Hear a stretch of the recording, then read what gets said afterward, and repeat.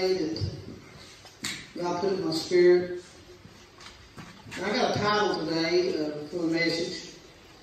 And you hear this all the time. You've probably heard it this week. You've probably read it on Facebook. I'm sure you have.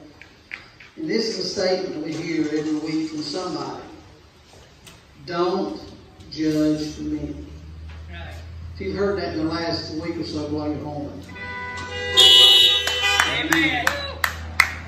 Or don't judge them is what we hear people say. If you say something that may affect somebody's family, and even if it's Bible-based, even if it's right straight out of the Word of God, they'll say, well, you ain't got no right to judge me. Or you can't judge me. Well, we really got the right to judge them, but we can be fruit inspectors. Amen? The Bible says you know a tree by the fruit that it bears. Can a good tree bring forth bad fruit? Or can a bad tree bring forth good fruit? The Bible says that it can. So that's what I have to say. So I'm not going to judge nobody today as far as that's concerned. But I'm going to tell you what the Bible says. Amen? What I tell you, what I think don't really matter. But when I tell you what the Word of God says, you better take it to heart. Whoever's here today or whoever's listening on Facebook, there's hundreds of people that's going to be hearing this on Facebook. I might be befriended by the end of the day. But that's okay. Because I want to stand before God and God tell me that I preached as best I could the whole counsel of God.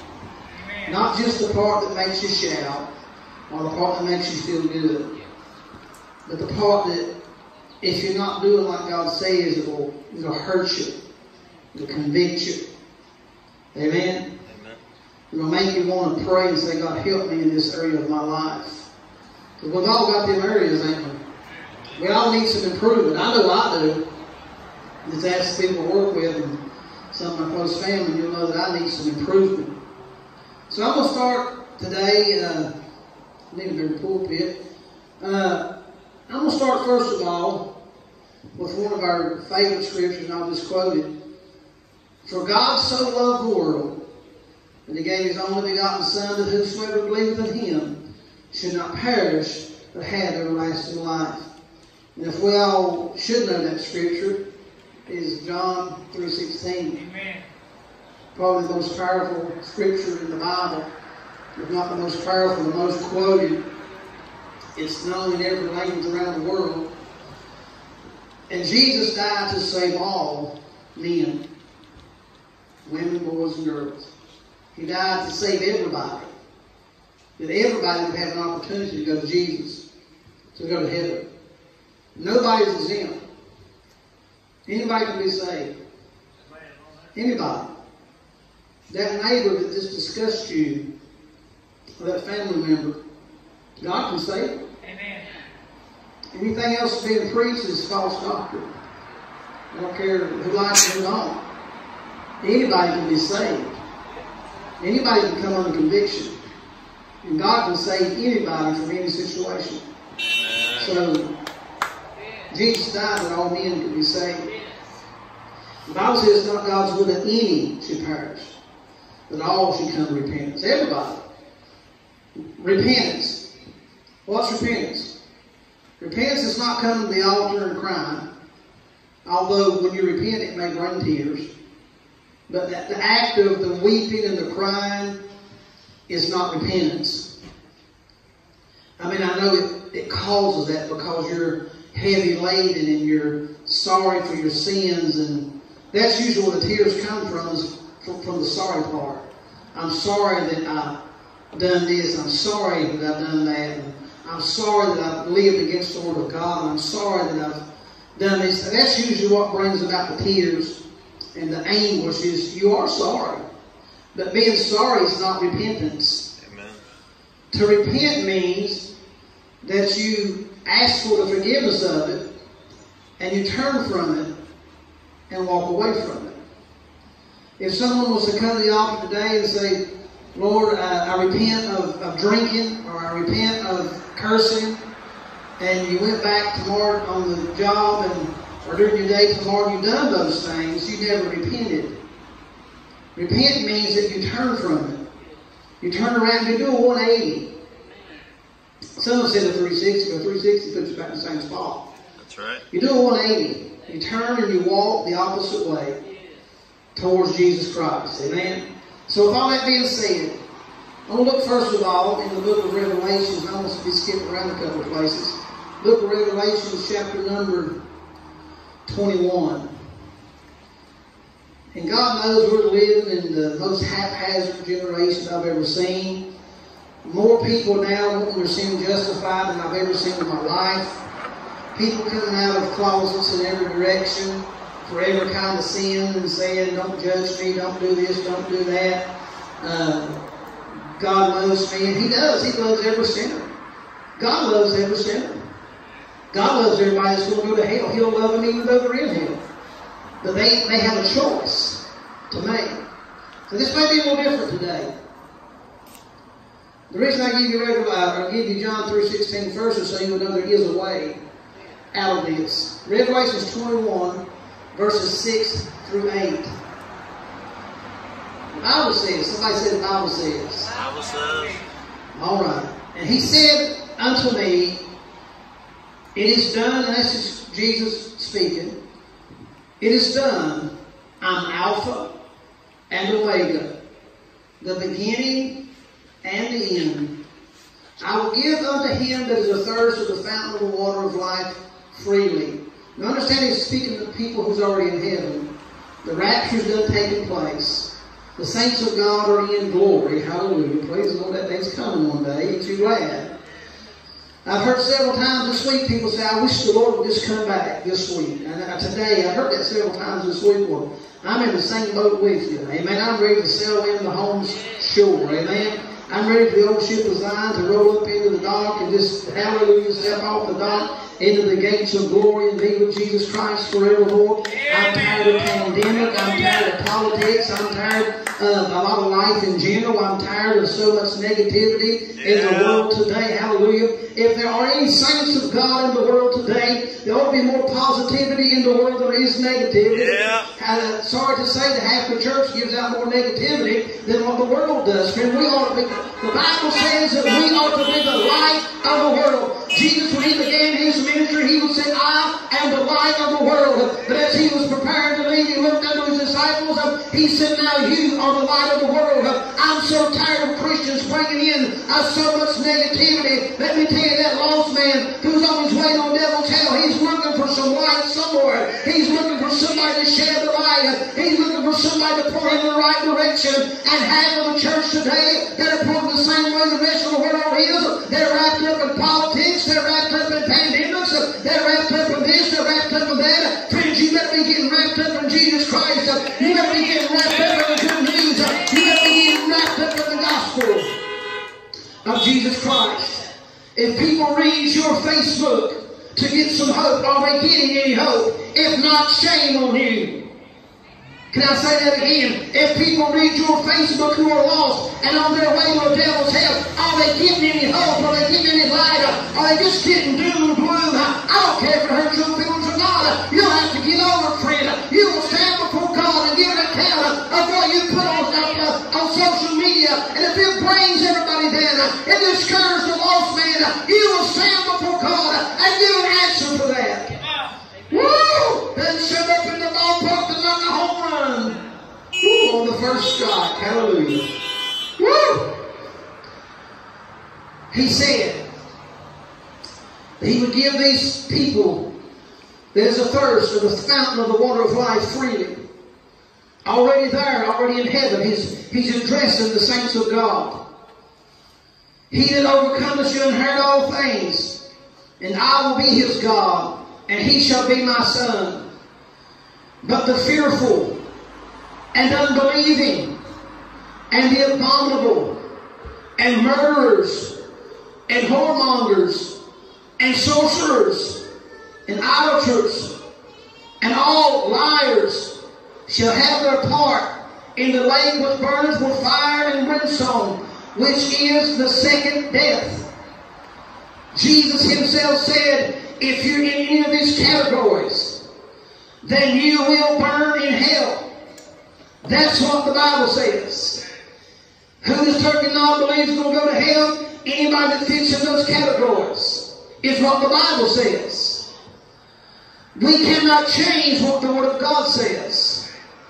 I'm going to get a little bit more in depth on some of these things straight out of the book, what the Bible says. Look with us in the book of Hebrews, chapter 13 and verse 4.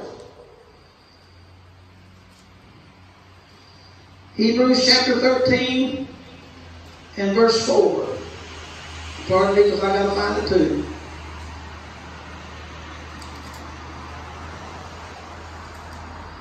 Hebrews chapter number 13 and verse 4. I hope I wrote it down right.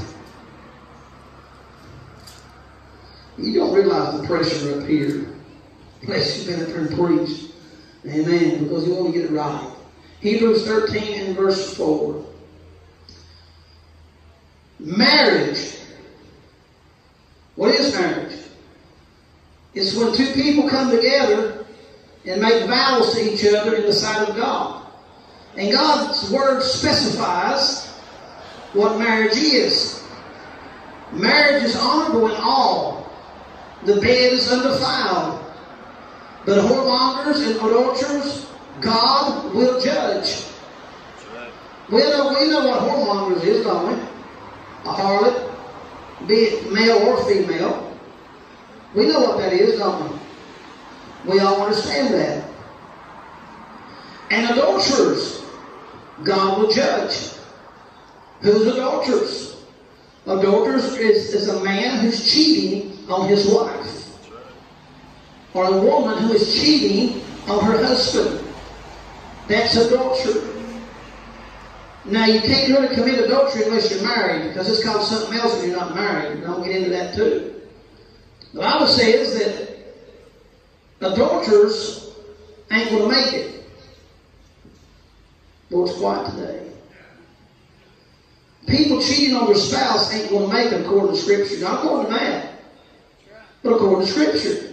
So it's according to me too, because I believe the book. We might have some happy preaching here in just a little while. That's all wrong. Let your conversation be without covetousness, and be content with such things as you have. For he has said, I will never leave thee nor forsake thee. I'm glad he's on my side. The Bible describes in other places what marriage is. Marriage is between one man and one woman.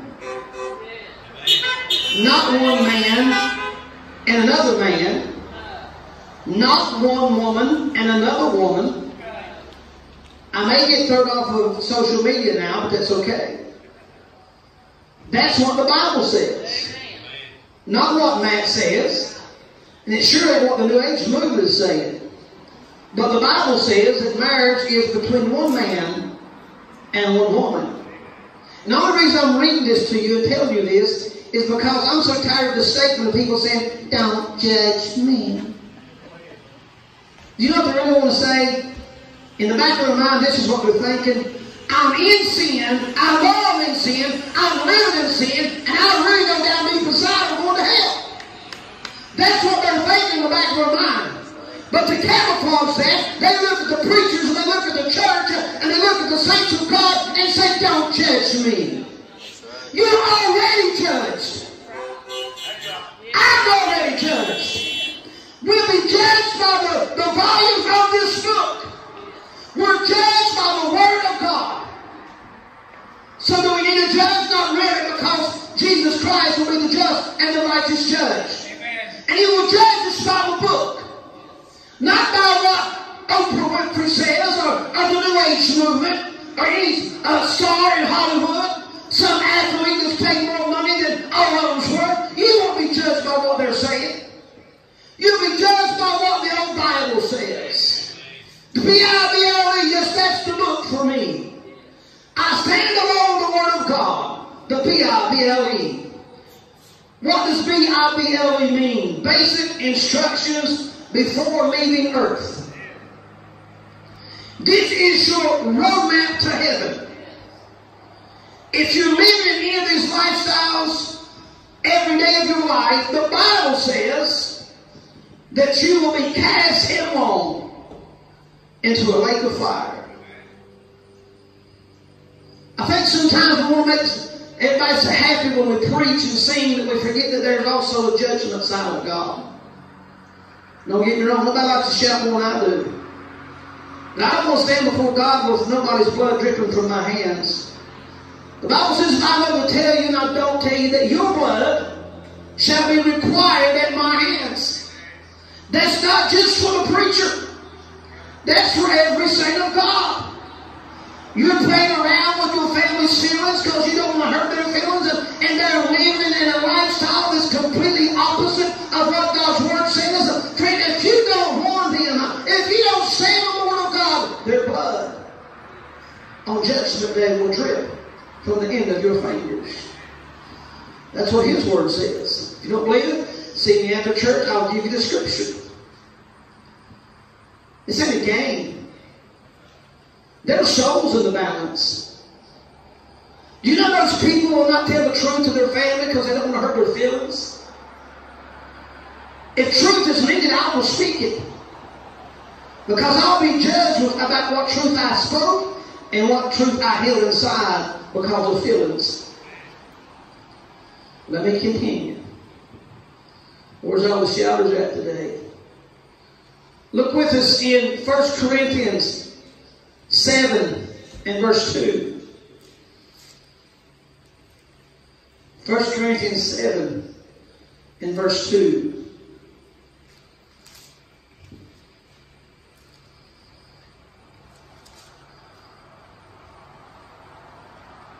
I want to give you verse 1 too. 1 Corinthians chapter 7, starting with verse 1. Now this is Paul preaching to the church of Corinth. Corinth was a messed up place. So he had to preach to the people who become Christians there. And he had to lay the cards on the table. The church needs to lay the cards on the table. The preachers do. Amen. Now concerning the things whereof you wrote unto me, it is good for a man not to touch a woman. Now we got to read on. Boys, don't get all tore up, because my mother knows I love mine. Nevertheless, to avoid fornication, let every man have his own wife, and let every woman have her own husband. Let the husband render unto the wife due benevolence, and likewise the wife unto her husband. I told some people here recently, being a pastor for going 28 years, now I'm just going to say it because it's true, you just have to deal with it. The two major reasons for divorce is what happens in the bank account and what does or does not happen behind closed doors. Husbands, your wife should have no need to look anywhere else. That's right. I'm getting up in your business, ain't I? She should be well taken care of in every aspect of her life. Wives, your husband should not have to look elsewhere for affection. That's your responsibility. That's your job, could I say, or your... God says that in order to avoid fornication, what's fornication? And I know we have children here, so I'm being careful. Fornication is intimate relationships that's forbidden by Scripture. Homosexuality. Touching unmarried people past a certain degree. Amen. That's fornication. Fornication is intimate relationships outside of marriage. If you're shacking up, don't expect to go to heaven. We may have a small crowd next week. If you continue lusting after other people, don't expect to make heaven your home. Because the Bible says the fornicators won't go. Fornication is any intimate relationship outside of marriage that God forbids. It's happening everywhere. There's people shacking up everywhere. I was in a place of business several years ago, and I ran across a lady who used to come to our church. But you've got to understand the lady. I'm trying to be nice. I saw her in the store and I said, "How you doing?" "I'm shacking." Now that was her response to me. I used to be a pastor. "I'm shacking. I'm shacking up and I love it." Boy, it's quiet today. No horns blowing. You may be shacking up. And you may be loving it. But if you don't get saved and get right one day, you ain't going to love it. You're going to spend eternity separated from God. If you're man enough to sleep with Him, you should be man enough to marry Him. You want enough to sleep with Him, be one enough to marry Him. Amen. Now that's Bible. That's Scripture.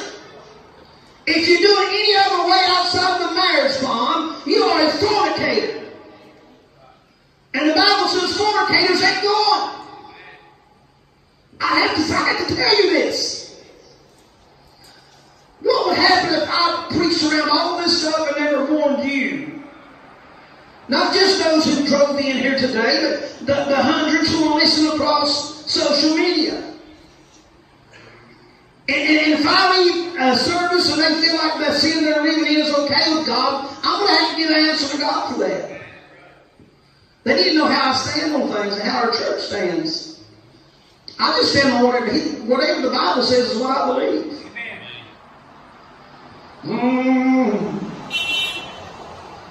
But don't lose heart. There's hope for you, fornicator.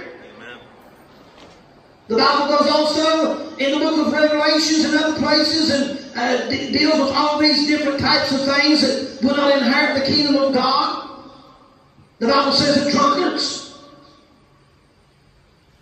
ain't going to make it. And I know you got a debate on social drinking and all that, and I'm not going to get into the specifics of that. The Bible does specify a drunkard. A drunkard is somebody who goes to excess and becomes drunk. I'm not going to tell everybody this and that if you've got a little sip or if you do that. I ain't getting into all that. If you do whatever you do and you feel okay inside of God, that'll be between you and God. I know I can never go back and touch anything because I know where it would put me. And let me tell you, since I got a hold of the new wine of the blood of Jesus Christ, there ain't no old Milwaukee can touch it. There ain't no old wine can touch it.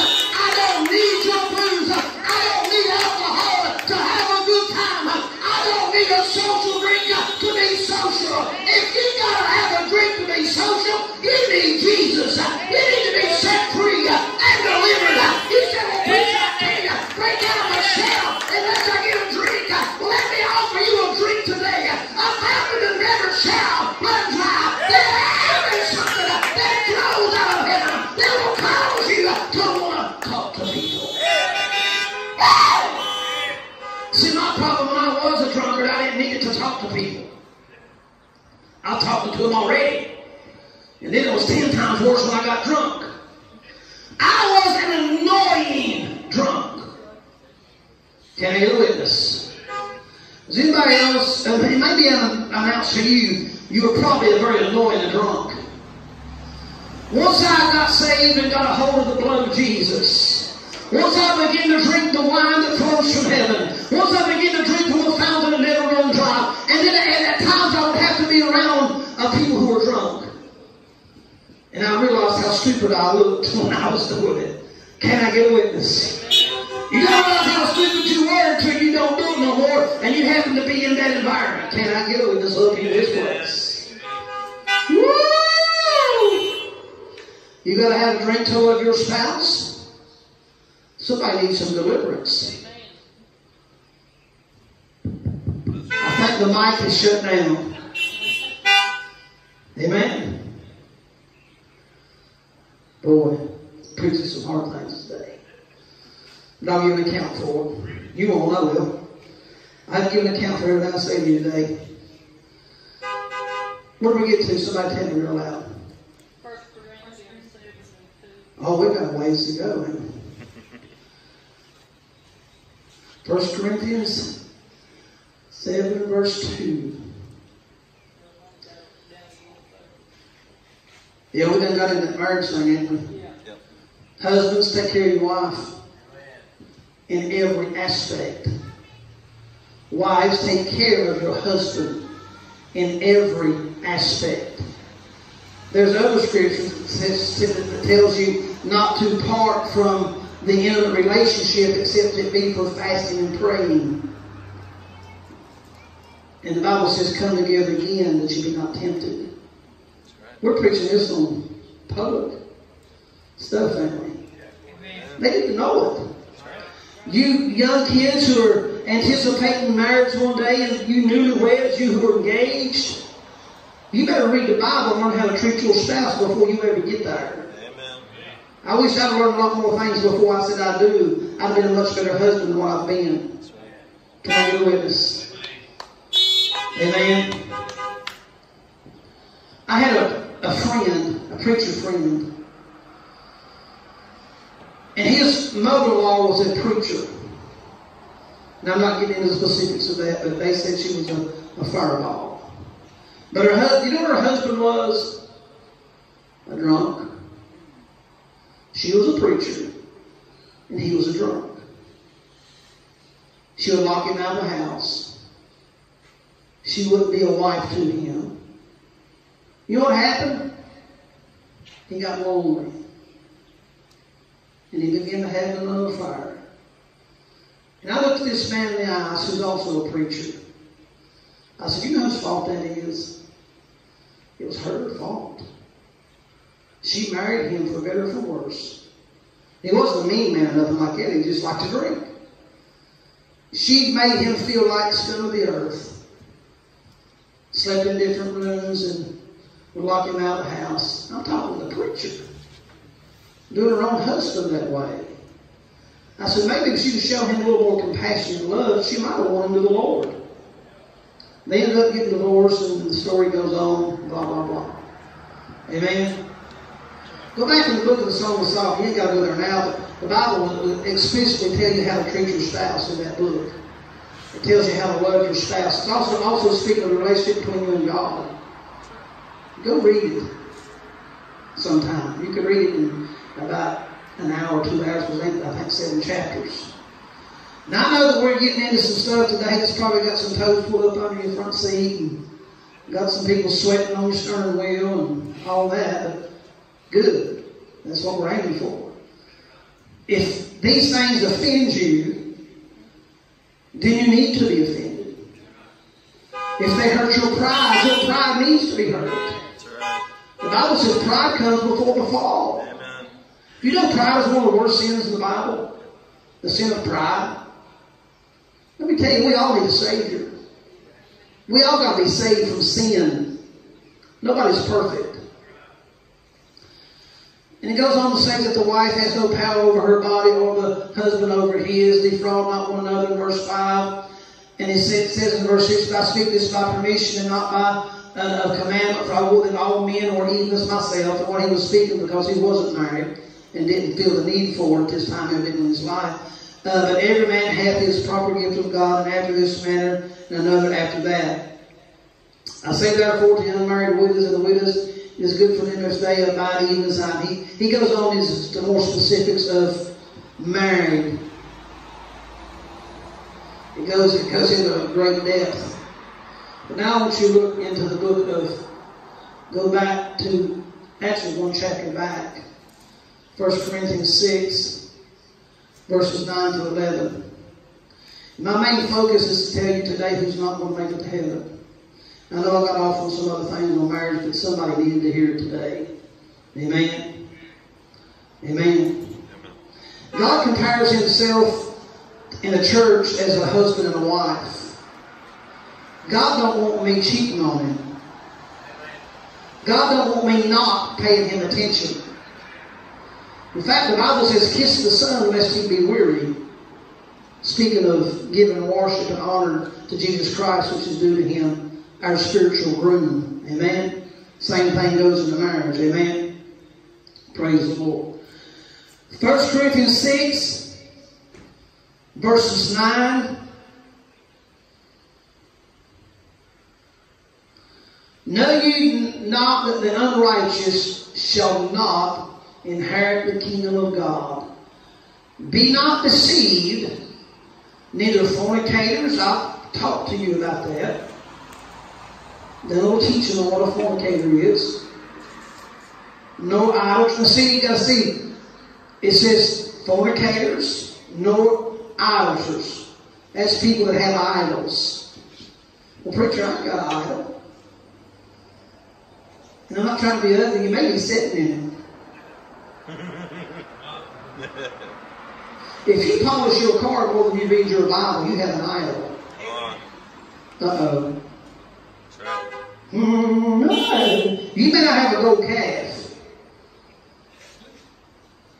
but you may have, I'm afraid to say, any kind of car because you might be sitting in one.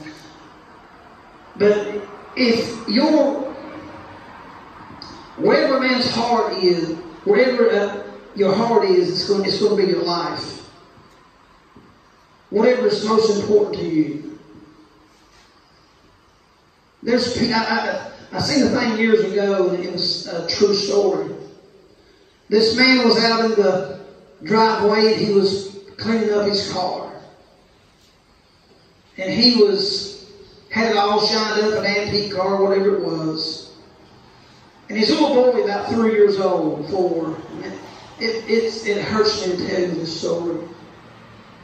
3 or 4-year-old boy, his boy, finds a screwdriver that Dad left laying.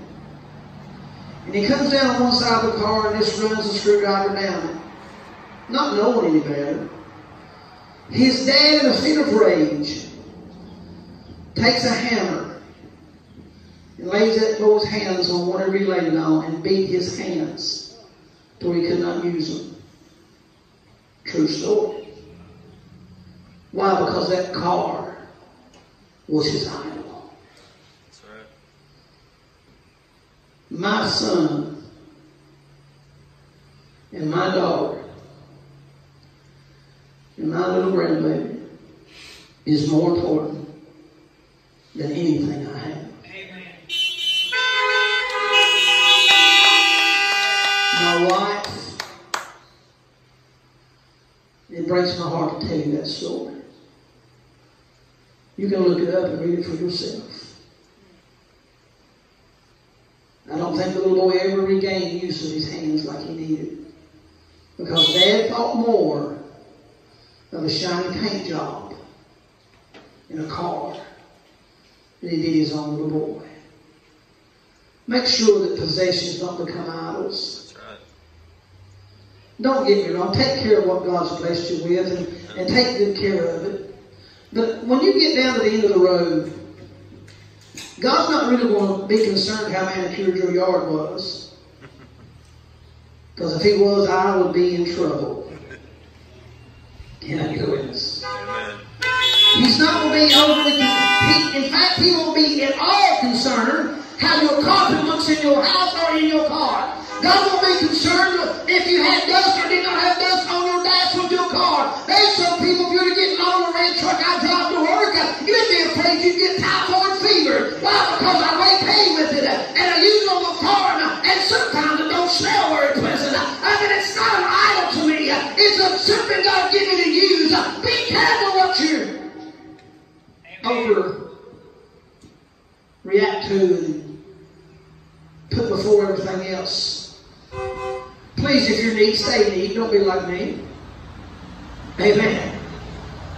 I enjoy life. The Bible says idolaters are not going to make it to heaven. Now, I'm not saying that you are one of those, but God will say on Judgment Day. Amen? Let's go a little further.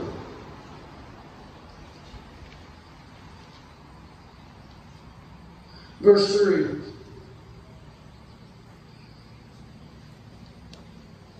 Do you not know that the saints shall judge the world? Boy, preach on. That hurts your feelings right there. Let's go back. Skip down a little more. Verse 9. Know ye not that the unrighteous shall not inherit the kingdom of God? Be not deceived, neither fornicators, and I think that's where we stop on the next one, idolaters and adulterers. See, the Bible separates a fornicator from an adulterer. The Bible makes it specifically plain that fornicators and adulterers are two different things. Fornication is everything that's ungodly in the intimate relationship of a man and a woman outside of marriage. Adultery is cheating on your spouse. And it says these people's not going to inherit the kingdom of God. Nor, it's a hard word, effeminate, thank you, Spud. And that encompasses a lot of things, and we won't get into all that. Nor abusers of themselves with mankind. That would get into alternate lifestyle, but I'm not going to go very far in it. You know what it means. I done told you, man, woman, man, period. End of story. One man, one woman, period. Nothing else. I don't care what you said you was born with. That's a bunch of baloney out of the pits of hell. I wasn't born a drunk. I chose to be one day. He said that I was born with this. Yes, but everybody here was born with weaknesses. Everybody here was born with things that later on in your life would cause you to be tempted. I was tempted by many things. I was tempted by alcohol. I was tempted by this and by that. I had all kinds of temptations. But one day I had to bring my temptation there to the altars of God and said, God, I can't do it no more. I can't win. I'm going to hell if I don't change. And thanks be to God, the blood of Jesus poured out of heaven over my body and saved my soul. And he put my feet upon the solid rock. Praise the Lord. Nor abusers of themselves with mankind. Nor thieves. Nor covetous. Nor drunkards. Now you can play around with the alcohol issue like however you want to. That's between you and God. Not me and you and God, you and God. No rival, revelers. That means people stirring stuff up. That's right. What's up to put on Facebook? Revelers. You got to be careful how you handle lost people. That's right. If I put up something that makes every lost person feel like there's no hope for them, and I'm so much above them and better than them, I've not helped nobody. Amen? If I put up something there for the whole world to read that makes it look like I'm above somebody else because I'm saved, I've not helped nobody. Amen? Now what I'm saying today will be on there, but it's straight out of the Word of God. I may be a pastor of 28 years, and I may somewhat have my life lined up the way God wants to touch me. I got room for improvement, but I'm no better than the harlot laying in the bed right now, or when somebody that's not her husband. I'm no better than the drunkard right now. I turned up wine from last night. I'm no better than the druggie. I'm no better than none of these people. I may be better off, but I'm better. I'm not better than them. I may be better off, but I'm no better. God loves the drunkard today. He loves the harlot today. He loves all of these people. That's right. And everything I've probably preached, probably some of us have been those things at some time in our life. That's right. Just because you're saved don't mean you won't be tempted. Can I just be real with you? So you can't get much real when you've already got. There's been moments in time of preaching the gospel for 30-some years Then it would go through my mind. But I'll tell you what, sometimes I like to quit it all and go back. Is anybody ever thought that? You've never thought about giving up? There's been times I've thought about it. But there was something on the inside that wouldn't let me. Oh, I know what it's like to give it all up. I backslid for several years. I was about 13 years old when I gave my heart to the Lord the first time. But when I became a little older, I turned my back on God. And I lived in sin until I was about 22. Drinking, partying. My idol was my little red Ford pickup. Bought a brand new Ford Ranger in 1987, unbeknownst to my newlywed wife. Got married in October, got a brand new truck on June the 13th. For 5 years, if you had not bought that truck, we could have made the bills this week. For 5 years, that's what I heard.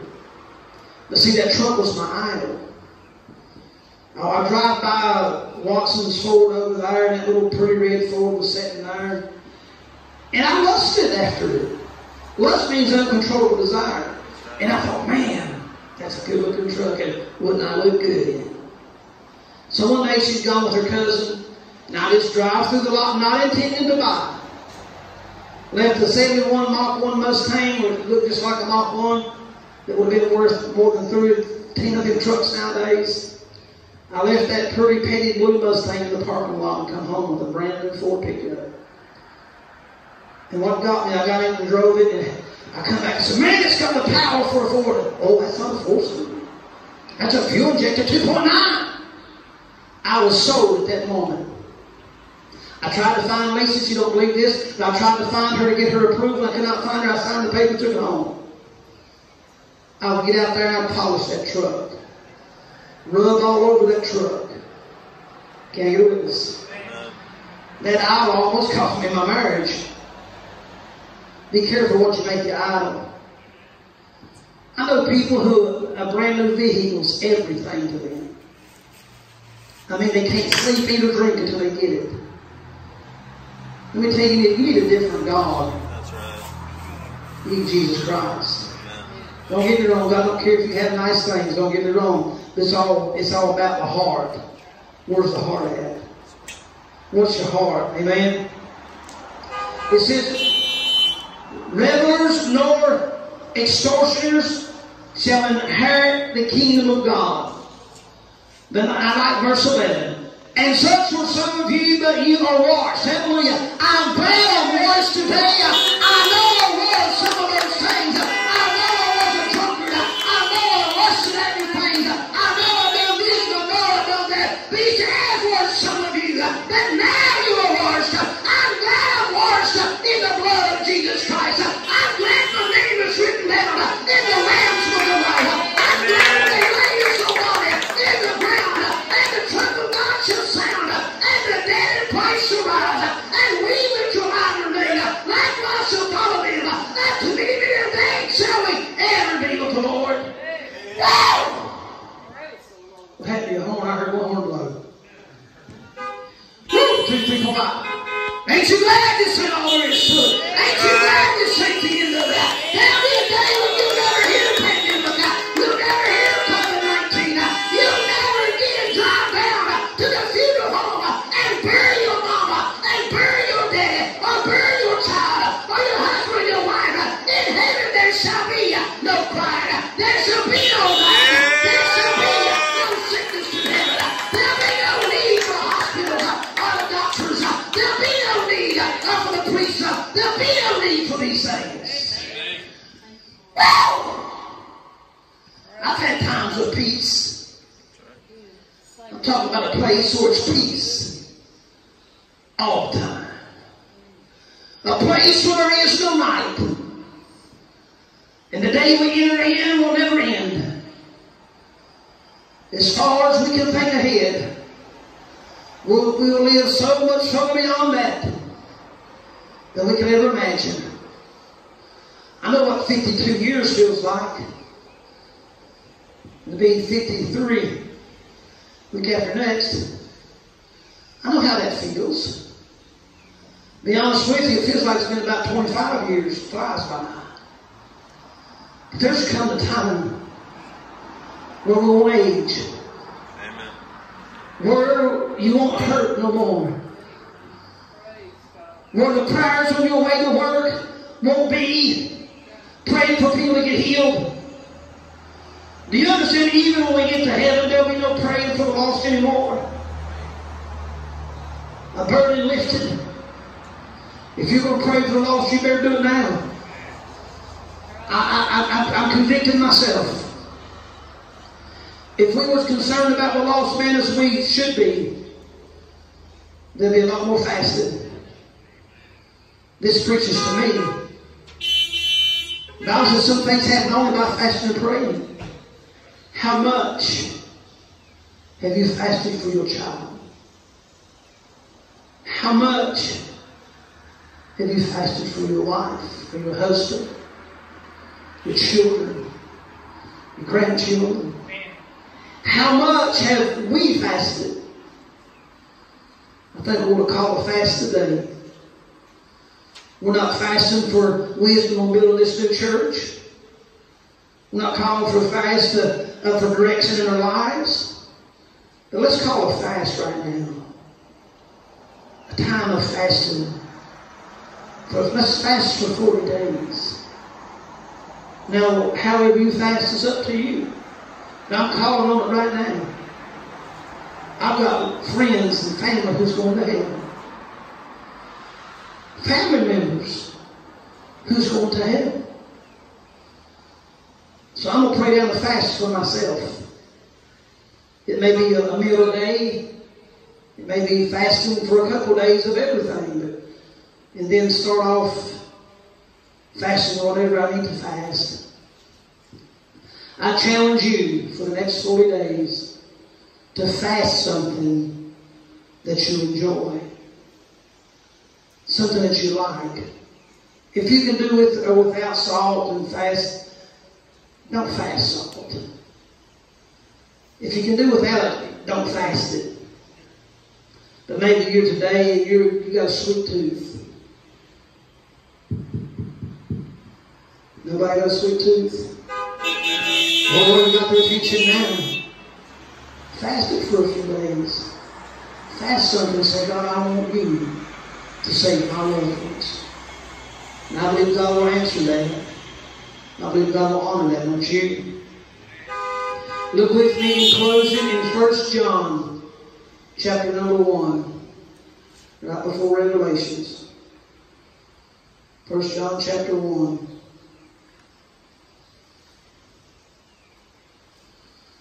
In verse 9.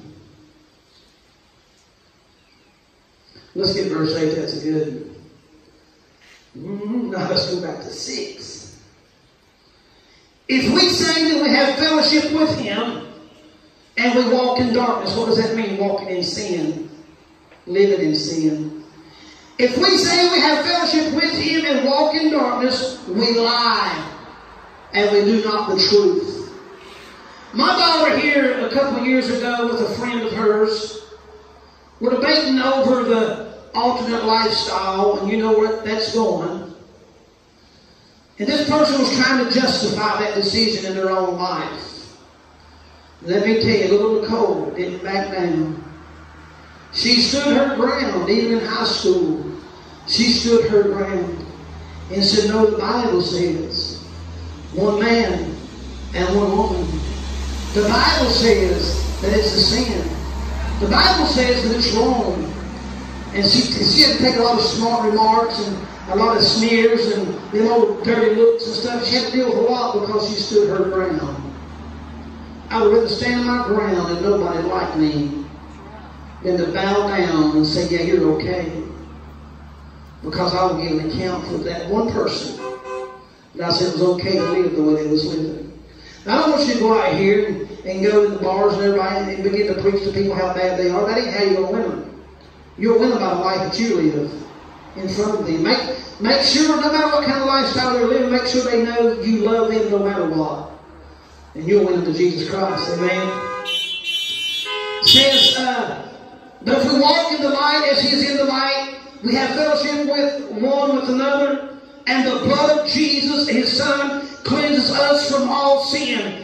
Hallelujah. Everything I've preached to you today, everything I've told you that God called sin, the Bible says if we would walk with Him, if we would walk in fellowship with Him, that the blood of Jesus shall set us free, that the blood of Jesus will save us. It don't matter what kind of lifestyle you're living. If you'll fall on your bending knees and say, Lord, I'm a sinner, forgive me my sin, the blood of Jesus is still as strong as it was 2,000 years ago as He hung on the cross of Calvary. It still flows, and He's still able to save you from the gutter to the uppermost. My daddy used to say, you might be living in the bottom of the gutter, but when you give to Jesus, man, your home is going to be in heaven. Woo! Praise the Lord. Hallelujah! Woo! Mm-hmm. Let's see. Let's get down to verse. I got to keep looking at my notes because I ain't got my glasses. Verse number 9. If we confess our sins, He's faithful and just to forgive us of our sins, to cleanse us from all, every bit. I was talking to someone this week, and someone that they love dearly feels like they can't be forgiven. Guess what the Bible says? And to cleanse us from all unrighteousness. I've met people who felt like they'd been so bad that they couldn't be forgiven. But what does the Bible say? And to cleanse us from all unrighteousness. There's no sin so dirty, nothing so bad, that shed blood of Jesus Christ can't wash it away and make it brand new. Verse number 10, if we say that we have not sinned, we make Him a liar, and His word is not in us. For all have sinned and come short of the glory of God. Do you know the difference between lost people and Christians? They are lost sinners. The Christian is a saved sinner. Preacher, how dare you call me a sinner?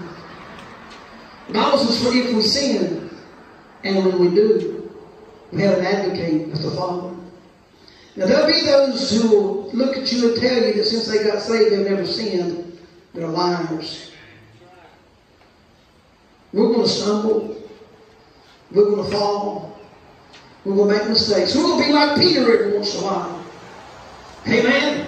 Sometimes we'll be like Peter, who denied Jesus 3 times. And Jesus looked at this same man who denied Him 3 times. He said, Peter, oh, what you just said to me, I will build my church. He said, who do y'all say that I am? And Peter said, thou art the Christ. He said, Peter, on this rock I will build my church. I'm so glad that when I've messed up along the way and I've stumbled along the way, as I looked up, He was already looking down. I'm glad He keeps me, and He keeps me where I ought to be. And when I lose trouble, He puts me back up on my feet. He dusts me off, and we keep walking down that old Emmaus road.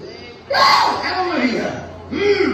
I feel the Holy Ghost right now. Come on, Holy Ghost is stirred. Come on, get up here. Let's have a. Some say let's have altar. Look, do that too. Let's have altar call. Amen. Praise the Lord. I hope that I've helped somebody today. I hope that you know that you're not hopeless. But there's hope for you. I hope that you know that you've not been so bad that Jesus can't save you. And I'm sure I will get remarks. And I will get people saying things and stir some things up today. But everything I read to you was straight out of the book. And the only thing I can say to whoever hears this, you're going to have to deal with it. I've done dealt with it. I dealt with it in the last 45 minutes. I've dealt with it. I've had to deal with these things in my own life. I've had to deal with a lot of these things that I read to you that God calls sin and said they ain't going to go to heaven. I've had to deal with these things in my life. Now I've had to bring them to the cross of Calvary. He nailed all of our sins and iniquities to His cross. All you got to do is accept it. All you got to do is believe it and follow after Him. He said, I'll make you fishermen of men. If the Lord's dealing with your heart, now let me say something before we start our call. If you're here and you're a deacon, or you're a leader of this church, I need you to get out of your car, or from where you're at. I need you to be up here where you can see headlights and horns. We had some people leave here last week that didn't get prayed for. That's sad. We need to be aware. If you're a deacon, a leader in the church, and you can go pray with people, I need you up here, preachers, whoever. Had a little couple last week that needed prayer, and I didn't realize it. If you're here today, I want y'all to come up here around that where you can see good. Y'all can even come here and stand in the shade if you want to. Deacon, lay leaders, preachers, whoever. Whoever in the church that's not afraid to go pray with people, come up here. You ain't got to call in their car with them, but you can go to the window and ask them, and they ain't got to tell you nothing. And just lay hands on their car and say, God, I'm agreeing with this person. And so if you're here today, as they begin the music, and you have a need, would you flash your lights right now and say, we need somebody to agree with us. We're going through something right now. We need some help. Maybe you're here today and you've got lost children or lost loved ones. You need somebody to agree with you. Flash your lights right now. And we'll send people your way. Go over to Kathy's car. We'll let you go over there to Kathy's car. Just one of you. Somebody else. There's lights behind Charles and Carrie's pickup. Go over and have them pray. Anybody else? There's another set of lights right beside Charles and Carrie. The Mitsubishi. Anybody else? Say we need some help. We need somebody to agree with us. Don't you look at the people coming to help you pray. There's all kinds of men getting out of their comfort zone, and they're coming to help you pray. The little Mitsubishi right there, the third car over to the right from the telephone pole in the front, flash their lights. The white car behind Carrie, she'll got their lights on. Anybody else have a need right now? Flash your lights right now. You got a son or a daughter, you want to see him say, let somebody agree with me today. Stick your hand out the window. The Chevrolet pickup with the big stacks on the back. He's flashing his lights. Go pray with him. If you need to be saved, please tell one coming in your car that I need to be saved. The Bible says all you got to do is confess the Jesus Christ before my Lord Jesus Christ and believe in my heart that God raised from the dead. Thou shalt be saved. That word said, Lord, forgive me of my sins. I believe that your blood can save me from my sins. That's all you got to do is ask the Lord to forgive you of your sins. Anybody else? We still got people wanting to come have somebody pray. Anybody else need help? Hallelujah. God, we give you praise, honor, and glory. Hallelujah. Anybody else? Now I'm going to go a step further, because I'm never going to leave nobody out. If you have a special need and you need the church to agree with you, you're welcome to come down here and right in front of where I'm at, and we'll agree together with you as a church. We're trying to do this thing right.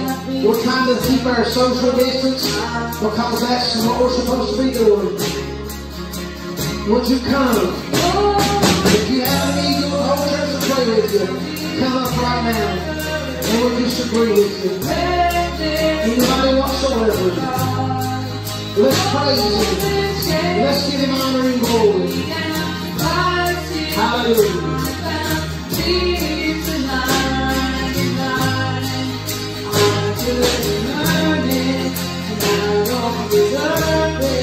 Hallelujah. Anybody else got a need right now? Flash your lights.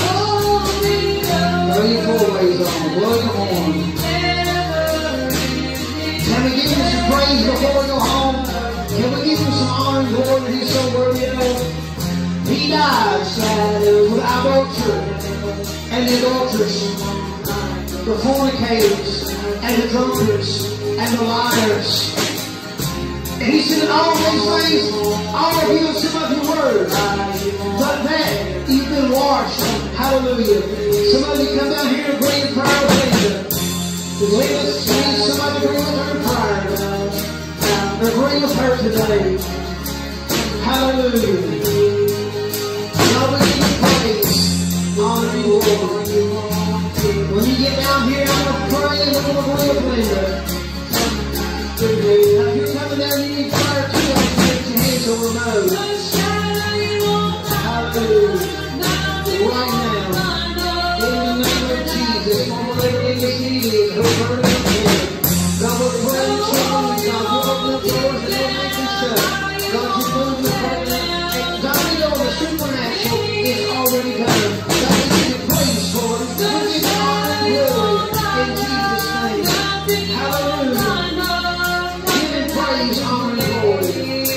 Hallelujah. Now, if you need prayer, I'll put it up here. Put your hand up high so I know that you need prayer. Hallelujah. God, right now, in the name of Jesus, every burden, every need right now, in the name of Jesus, every need and every heart, God, we're looking to God as we pray this prayer right now. God, we're allowed to penetrate these hearts, God, the hearts of every person here, God, and we believe, God, that you answer, God, that you move, God, and the answers on the way, God. We pray that you go back to demons, the forces of evil that stop the answer prayer, and God answers them very quickly, and God, you move and we will know that it's you, God. We give you praise, honor, and glory. Hallelujah. Hallelujah. Hallelujah. There's no shadow you won't light up, mountain you won't climb up. Hallelujah. When you feel the presence of God, can you feel the love? You feel the presence of God. Can you feel it right here? In His praise. Hallelujah. The presence of God is anointed. Shout and shout. We love you tonight. We love you again, Lord. Oh, it's wasted. I'll sing you a morning, and your burden shall be broken. No road won't get down, body won't tear down, coming after me. Hallelujah. Oh, Jesus,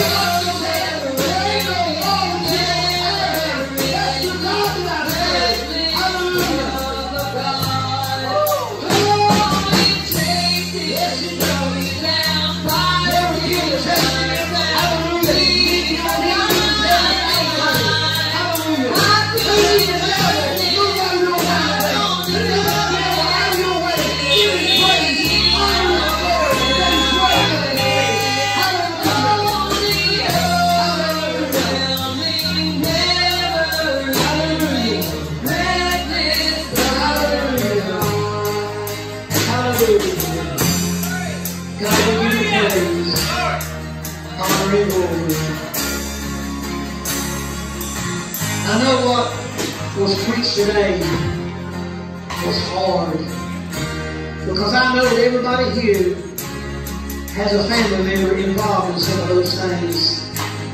And we didn't preach it out of self-righteousness, but we preach it because we love the fornicator. We love the adulterer. We love the homosexual. We love the heterosexual. We love them all. We love all these people. And we will see them come to Jesus. Amen. He's the only one that can set you free. He set me free from alcohol. Nobody else could do it, but He did. If I could tell you all the things He set me free from, it'd take another 45 minutes.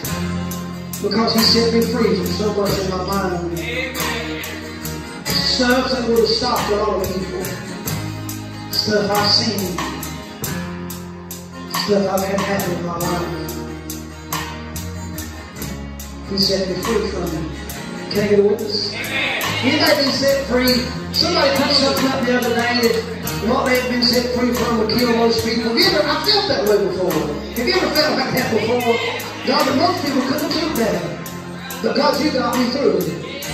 what you've gone through. And I know this, I was trying to minister to somebody this week about a child who had been abused. A couple kids in fact. And has seen such horrid things. And I said, let me tell you, God's going to raise them kids up one day. And they're going to use that to help somebody else. Some of y'all been through some things. And I'm not saying God ordains all these things, and God, it's sin that brings this about. But you went through it. Who else went through it, but you made it through? You look back on your life and you can see some things that was horrible, things that were terrible. I had generational curses put on me that I don't understand. But I had a God. I got a God who set me free from generational curses. Oh, I believe that. That's Bible. Who believes that today? That God can set you free. Go back and read your Bible. There's things you can do in your life that'll affect the next 7 generations. And God has set me free. God's delivered me. Can I get a witness? What the hell that you went through, God's going to use it for His glory. Can I get a witness? Amen. There will be somebody God will put in your life, and they feel like they have no hope and there's no way out, and they will look at you and you're going to get anointed, and you're going to begin to speak, and you're going to tell them what God brought you through. And they will leave with some hope. And you may even be the one that leads them to Jesus Christ. Some of them are already saved. They're struggling about these things. They need some saint of God who's been there and done that. That says, hey, I've been there. And God made me through it. God led me through it. One of my favorite verses in the Bible, David, when he was fleeing from his life, he said, yea, though I walk through the valley, even of the shadow of death, I shall fear no evil, for thou art with me. Thy rod and thy staff, they comfort me. He was speaking of God's word, amen. He said, it's your word, God, that comforts me. Yea, though I walk through the valley of the shadow of death, I shall fear no evil, for thou art with me. Thy rod and thy staff, they comfort me. Thou preparest a table before me. Now listen to this, in the presence of my enemy. God said, I will put a table in front of you. It's going to be a table of blessing that your enemy is going to see it. And they're going to be scratching their head. Now that's God's word. David said, God, you're going to put a table before me and my enemies will know you've done it. I ain't got to spend my life getting even. One thing you'll rarely see me do is try to defend myself. I don't have to. And sometimes I worry about people trying to defend themselves. Why are they trying to defend themselves? I'm talking about when people say things about you. You ain't got to stoop to that level. They may have made your name out to be much. You ain't got to say a word. Say why? That's what Jesus done. He didn't run around saying there's all liars, did he? The only thing Jesus said, when I think it was Pilate looked at him and said, art thou the Christ? He put it back in his lap. He said, thou sayest I was. That's all he said. I think sometimes we waste our time trying to plead our case so people look at us different. I ain't got to do that. If I fought with everybody who's run my name through the mud 27 years, I'd be fighting every minute of my life. I got better things to do. It'll be God that glorifies, God that justifies, God that brings it out, God that does what needs to be done. Had a situation in the church several years back. I had a deacon take me to the side and he bawled me out for an hour, over an hour. Rode around in my truck and he laid it on me, heavy. And I looked at him and I said, well, the truth will come out. And he had a look about him like, you ain't going to say nothing? I said, nope. Truth will come out. And he was throwing me in with some of us. But it was all spiritually concerned, so I didn't have to fight. I just listened for about an hour and a half in my truck, on my gas. We got back to church and went to part of the ways, and I said, okay, I know how you feel now. You ain't gonna say that? I said, nope. Truth come out. Sometimes it takes a while for it to come out. About 6 months later, him and his wife come to me and said, you know what, we heard the truth today. I said, I told you to come out. Amen. I ain't got to run around pleading my case. Amen. Now you come against my wife or my kids, I'm going to plead something all right. And that's a whole different. I'm not talking about they trying to bring you down spiritually. You ain't got to do that. You ain't got to lower yourself to the devil. Amen. Stand your ground and say, God will bring the truth out. Amen. Somebody need that. I don't know. Somebody might need that. Anybody got anything for me to dismiss? Word of testimony, something like to say for the Lord. Anybody know? Ain't God good? He is so good. I love you. We love you. I'm having a blast in Freeze Ballpark. God is moving. We meet here on Wednesday nights. We all get up here. And please, when you do come and you do get up here, social distance. Because that's what we have to do. We have to social distance to stay where we need to be with the higher-ups. We actually, I think, had people photograph us last week. I don't care about that, but we want you to think about your family. If I've got something, I sure don't want to give it to you. And it's not about you. It's about what I can give somebody else. So if we come Wednesday, please sit with your family and leave a little space between you. Just use a little, some things are just wisdom, amen. If I've got the flu, I'm not going to come and breathe in your nose, amen. Just use a little common sense. And I try not to say a lot, but we need to pray about this election. Pray. Seek the face of God. Pray, amen. And when you pray, then one way you can go, I'm just going to tell you that. Pray about all the deceitfulness going on in our nation right now. Trying to rig it. Now, what I felt about it yesterday, pretty vocal yesterday, amen. So, need to pray for our nation. We're at the most strategic place we've ever been in as a conservative people. That's how I'm going to say it. As a conservative people, and you can't be a Christian unless you're conservative. That's in short. But we're at the most crucial point we've ever been. So please pray for our nation. Pray for God to just open up heaven and great things to happen. Amen? Amen. All right. Remember, Wednesday night, please come out for Wednesday night. Because anything we need to announce going on? All right. I'm asking Congress to pray. Lord, we thank you for this day, for all your many blessings. We thank you for the opportunity to worship you, no matter how that may look. Just a blessing and an honor to worship you. We pray that you would go with each and every one as they go throughout their week, and you would let them be a light for you. Because above all, our main goal is to tell others about you. We pray that we would be able to witness to someone and bring them with us to church Sunday, that we would see souls saved, people set free and delivered. We thank you for your sweet spirit that we felt this morning, and we thank you for our church family and the unity that we feel. And we thank you that you hold tomorrow. We don't know what tomorrow holds, but we know you're already there. And we pray that you would bless each and every one here this morning. In Jesus' name.